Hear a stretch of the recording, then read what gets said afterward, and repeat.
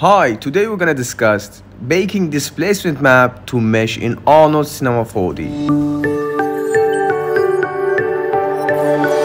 Hi again, my name is Dyson. Let's suppose we have this model.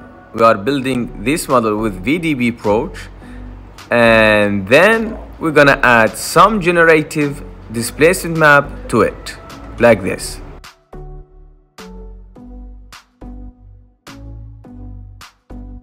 Now let's render that and see the details of the displacement map. As you can see, we have displacement map and not normal. That's so important.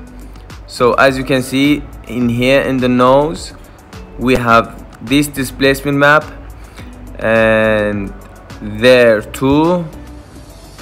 And I'm gonna extract this and bake this into the model to have an interaction with it in Substance Painter or Houdini, for instance.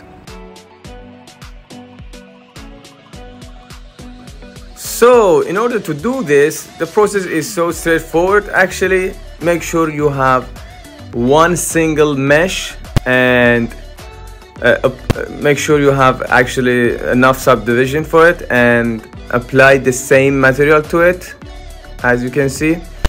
And let's select this mesh and go to Arnold, utility, and bake geometry. Then let's choose our path, the name, and hit the bake.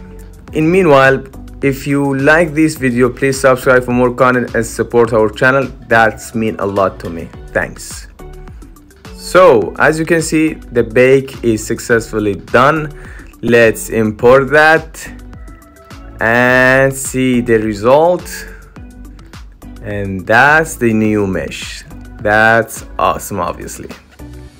So as you can see, we have these details, and that's before and after. Okay guys, I hope you enjoyed this quick tip, and see you in the next video. Bye.